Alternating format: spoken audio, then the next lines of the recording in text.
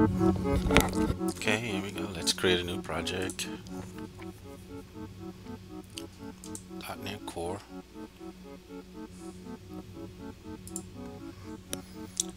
So let's get rid of the traditional hello world.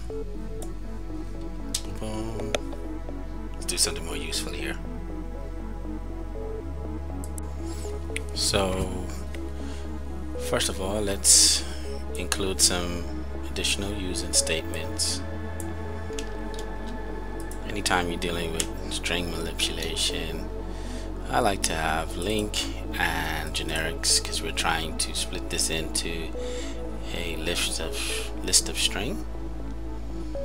And so go ahead and add this stuff here.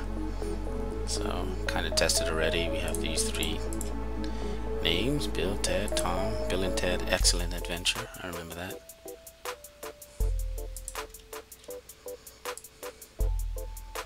And so now this squiggly line is of course because we haven't used the variable yet. And so because we have these using statement that gives us access to this collection, and you'll see that it's an error now. Okay, and then these extension methods gives us the convert to list.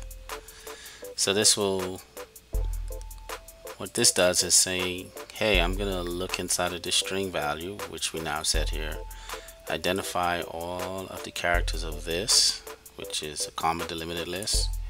If we had put pikes, we put that here, and I'm going to convert it to a list of strings, and that's what that's saying right there. So let's run it, put a breakpoint right here, see if this absolutely works.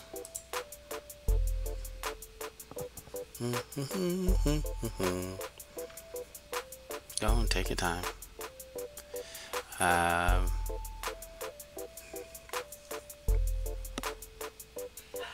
Here we go.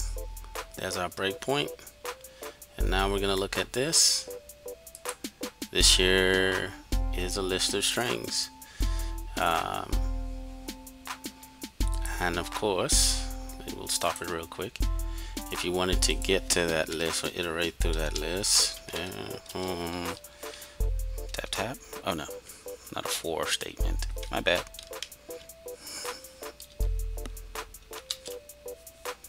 Tab tab. And then this will become every string inside there if you needed to get to each one of them. Alright, thank you very much. Hey, if you found this video very helpful, click the like button below, and please don't be shy to subscribe to Nerd House Geeks. We are constantly updating this channel with new and interesting content.